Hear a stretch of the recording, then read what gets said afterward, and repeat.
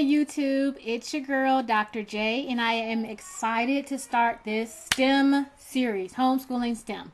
So I thought about the different ways in which I could do it, and the way that I decided on was to go ahead and go through the resources that we use, one for each video, and then a little bit later I'll come back and talk about how you can put it all together into a curriculum if that's what you want to do. The first one that I decided to focus on was snap circuits. And actually, before I go into it, I want to do a big disclaimer that I'm going to talk about a lot on these videos. And that is when it comes to STEM, especially science, technology, and engineering, you want to allow your kids to just get in there and play. A lot of times as homeschoolers, we want to make sure our kids know the proper definition and not just, ooh, look, it works. We want them to know how it works and why it works and when does it not work. That's not really something that you have to focus on with those three areas. And the reason is because your child will begin to make those connections on their own as they work with the different resources. What you want to do is just be there as they learn if they ask questions, but it's not important for your child to really know the correct terminology or know the intricacies behind why things work until they're really at that high school level. As long as they're at middle school level and below, especially with early elementary, you don't want to get caught up in the terminology. You don't want to get caught up in trying to help them understand how things work. What's going to happen is they are going to get it as they play, as they go through the resources. They are honestly going to get it. They're going to begin to understand how it works. They may not have the words to tell you exactly what's going on, but they are going to get it. And hopefully that will help take some of the intimidation out of it, because a lot of this technology, some of it wasn't around when we were young. And, if you don't have, a lot of experiences in the technical field, or if you're not an engineer, or it can be a little bit intimidating because you see all these pieces and you go, I don't know how they work. You don't have to know how they work.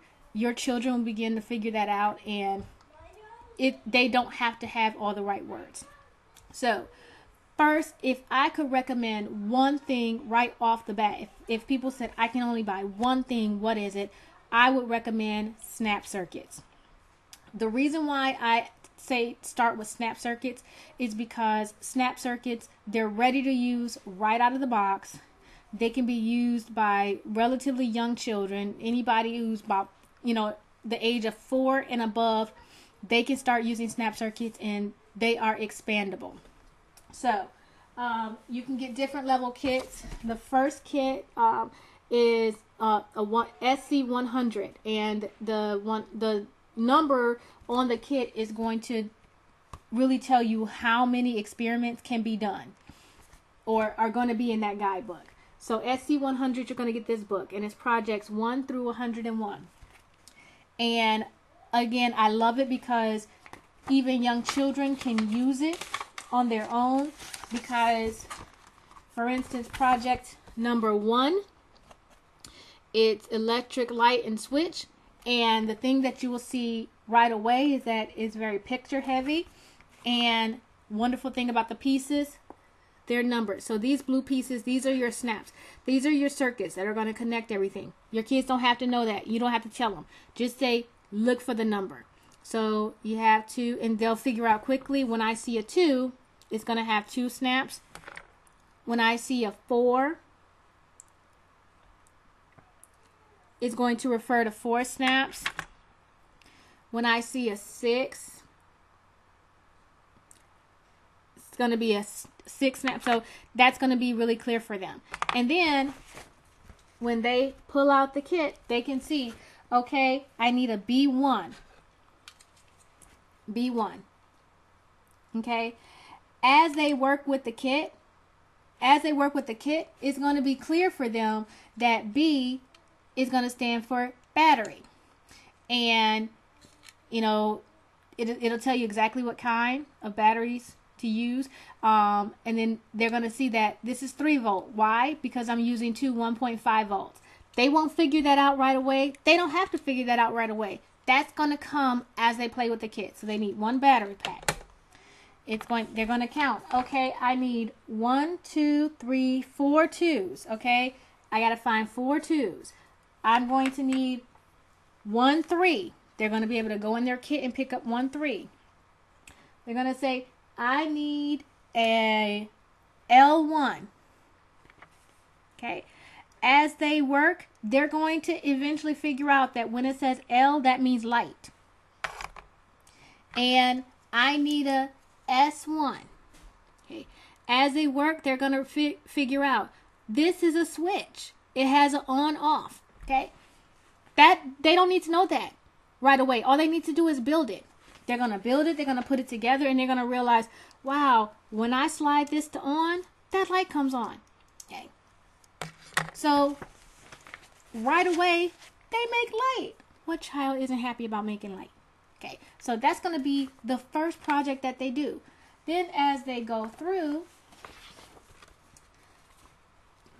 they're going to, like project number 40, motor controlled sounds. Again, that's awesome. Annoying for you because it's loud, but that's what they're going to be able to do.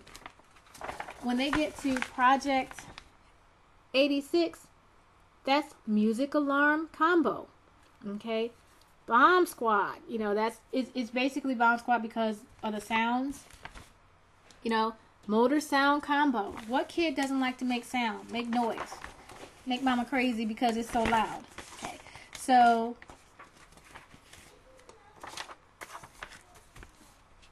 '98 simple water alarm, and then it's going to walk them through the different variations of what they're going to do to get to that 101 different experiments. Your child is going to be able to do all of that if you just get that 100 kit. If you get the 300 kit, you're going to get that first book, and then you're going to get this book along with it. Okay, you're going to see that there's additional pieces. You got some additional pieces that you didn't have in that 100 kit. And so when they're going to start at 102. Okay, batteries in a series. And then they're going to build up to that level. If you get a 500 kit, okay, you're going to start seeing some additional pieces that they don't use in some of the earlier kits. This one is going to have the first 2 books plus this book. Okay, there's a new series where you have this book is going to take you from 512 to 692 because it's a 750 series kit. It's going to give you the rest. This is a PCE project. It's a computer interface because with that new series, you're going to do stuff where with the CD-ROM, you're going to be hooking up the contraptions that you build so that they will either feed into your computer, to the computer program, or you'll be able to control your creation through that. Now, that's not till later. You don't have to get that.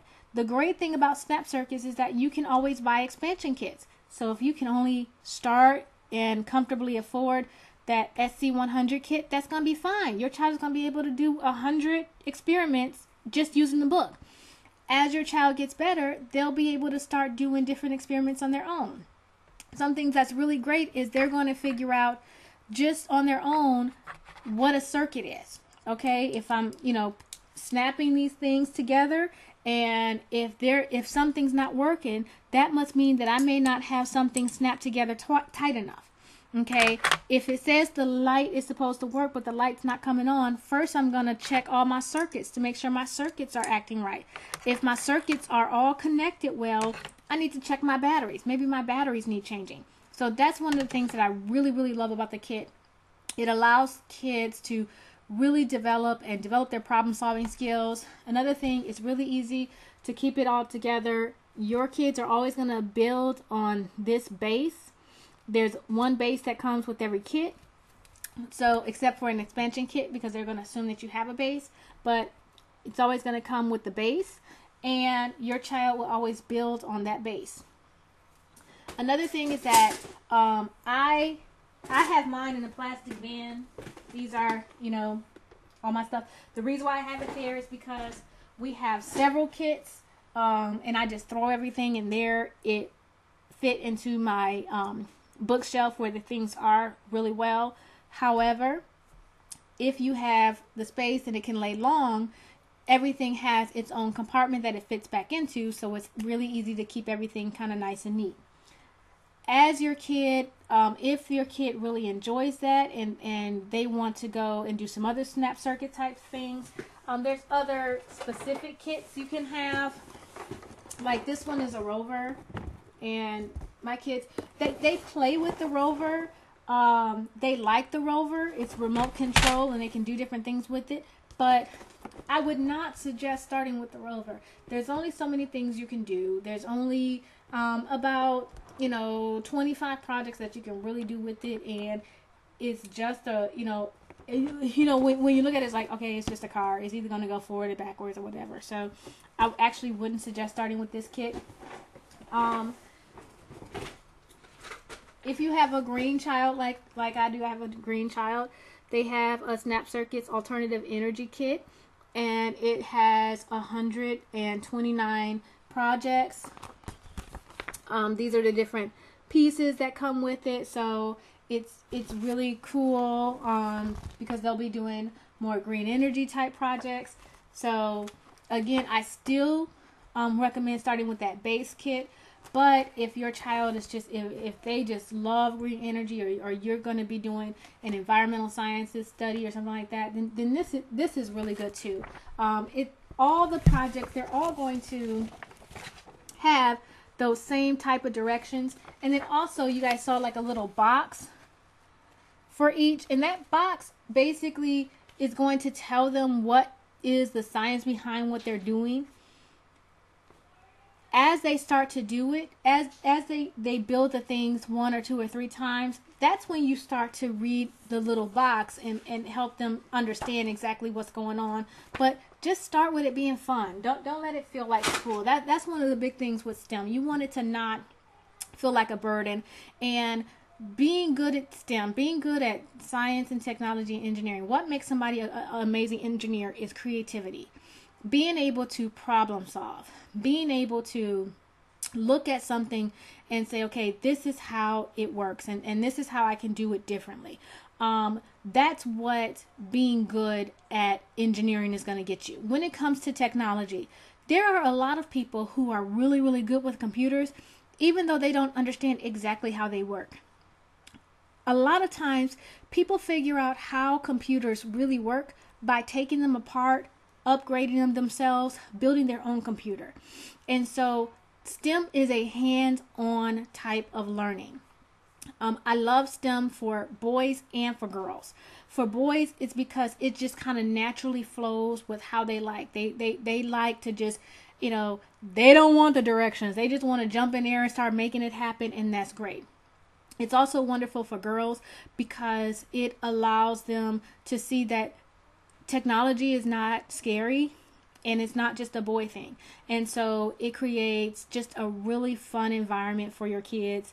I'm a big fan of it, but if people say, where should I start with STEM? I am very comfortable recommending a start with Snap Circuits. It's going to be fun even for older children. It's going to be something that a younger child can do with very little support. If you have children 3 or under in the home, you want to be careful because, there are little pieces, and if they get swallowed, life gets really hard. Also, if you want to extend the life of your kit and your batteries, you want to take your batteries out of the battery holders when they're not being used. That's going to let your batteries last longer, and it's going to stop corrosion. So, hope this helps. This is Dr. J, and I'm out. Bye-bye.